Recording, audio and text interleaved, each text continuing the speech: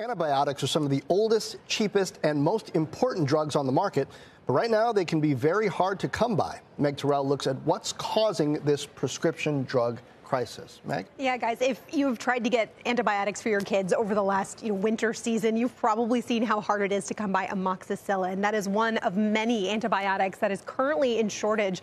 More than 3 dozen right now on the FDA's shortages list. And antibiotics are some of the drugs most frequently found to be in shortage. We've got a graphic here to show you the classes of drugs which you most commonly find on this list. Antimicrobials are at the top there. It's been a tough respiratory season, so that is contributing to this, but that is not the only reason.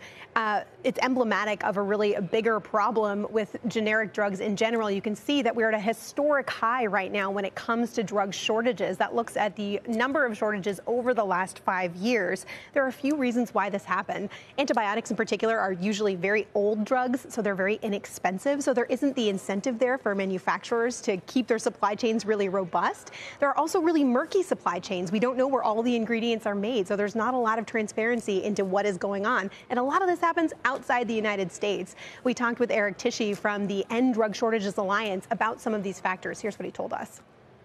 There is a high cost to cheap drugs. In a competitive market, sometimes the profit margins can be very thin, and it could lead manufacturers to exit the market.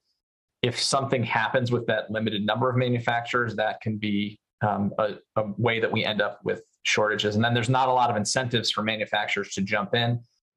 So we did see this get exacerbated with the pandemic, but it wasn't caused by the pandemic. This has been going on for decades. There is a high cost to cheap drugs. And it has gotten a lot worse. So is this a global problem, or is this a U.S. problem that also has to do with how we, run our medical system? Well, it's not a uniquely U.S. problem, but it is especially bad here. You do hear about drug shortages happening in other countries, though, particularly the U.K., but we do run into issues a lot because our generic drugs are actually cheaper in the U.S. than they are in other countries, even though our branded drugs are way more expensive. I mean, I think about this. I think about the baby formula shortages that went on for way too long and are only just starting to be corrected a little bit now. What is the policy that's in place, or is there discussion about future policy to try and change this dynamic?